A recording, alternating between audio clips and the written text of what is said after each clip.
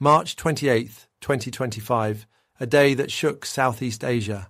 A powerful 7.7 magnitude earthquake struck central Myanmar, its tremors felt over 800 miles away in Bangkok.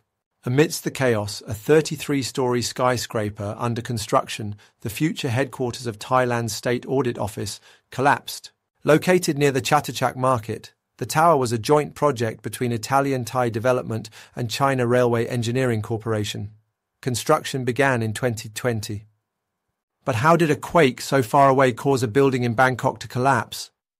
The answer lies in seismic design, or the lack of it.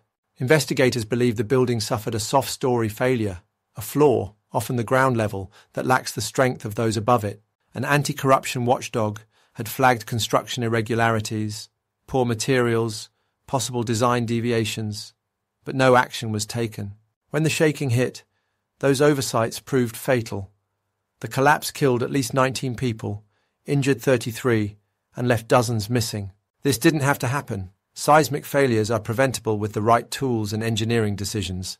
Base isolators, shear walls, cross-bracing, and ductile materials all help buildings absorb seismic energy instead of collapsing under it.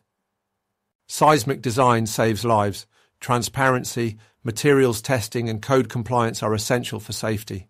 Let this be a lesson. Buildings don't kill people. Compromised design and oversight do.